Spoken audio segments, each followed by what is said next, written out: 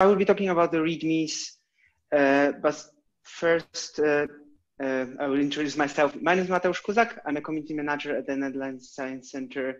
My background is life sciences, cell biophysics, and bioinformatics. And for a while, I have been a research software engineer. So I've been developing research software.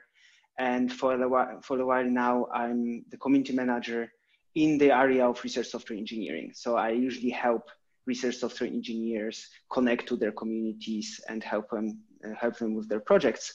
And I guess that's why I'm talking here about the README files, because that's part of the things. How do you interact or make the interaction better with the community that is interested in your software? Or how do you make or get your community interested in your projects? From this very short talk, we'll learn how to use the README to communicate information about your project effectively, how to write clear description of the project, which is very important, and it's actually quite difficult, despite what you might think. It's easy to not realize that we're using jargon or we're making things more complicated because of our background. And that we know much more that other people might do. And we'll show some examples, some good examples of README files. And I guess your assignment will be to either revise or improve or start your README file for your project. So again, we have this matrix of where things are in the OLS project. So this is part of Build for Understanding. It's about communicating things about your project. It's about facilitation collaboration. It's about facilitation maintenance and helping with the project management. So the README is like a door map for your project. It's the first thing that people will see when they go to GitHub. They go to your GitHub page of the project. That's what they see, the content of the README file. So this is like your unique opportunity to get to make a good impression. It's like the first impression where you make when you meet someone first time. So this is when your potential contributors or users are going to meet your project. And that's why it's very important that they don't get discouraged when they see it, but they actually get interested. So how can we make it happen? But first, what actually is the README? The README it's a text file, usually.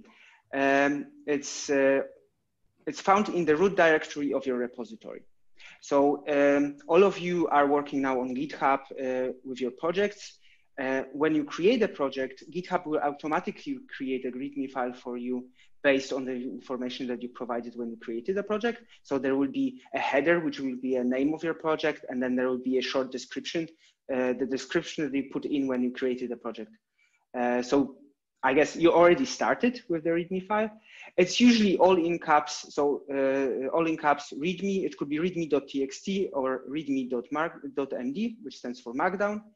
Markdown files are automatically rendered on GitHub in a nice way, and they give you more possibility to add some design things in your README over the text files, simple text files. Yeah, and as I already said, this is the first thing that people will see. So what's in the README? There should be a description of what is your project about? Why is it important? Who is the audience of the project?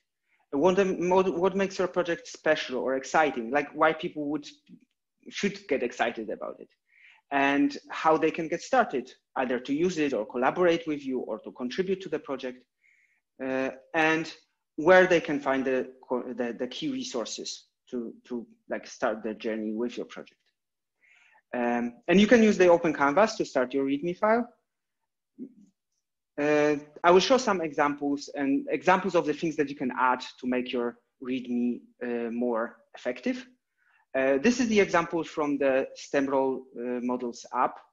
And you see here, there is in large letters, there's the name of the project, and then there is the vision of the project, which I really like. It's like the first thing you see is the name and the vision of the project. So it gives you already the perspective what it is about.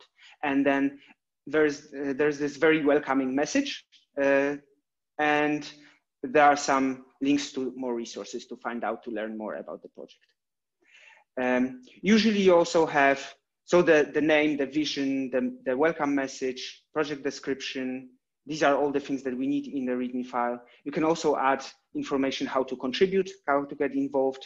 In the previous talk we already heard, it's a good place to put information about the license that is used, apart from having a license file, and also information about the code of conduct and how to report violations, because you want people who join to know that there is a code of conduct and that this is the safe place to interact with others. What else? Communicate the expectations around the readiness. It is important, not every project is ready from the start, but you want to make sure that you communicate it clearly. What is the status of the project? Is it very early stage, or is it ready for use?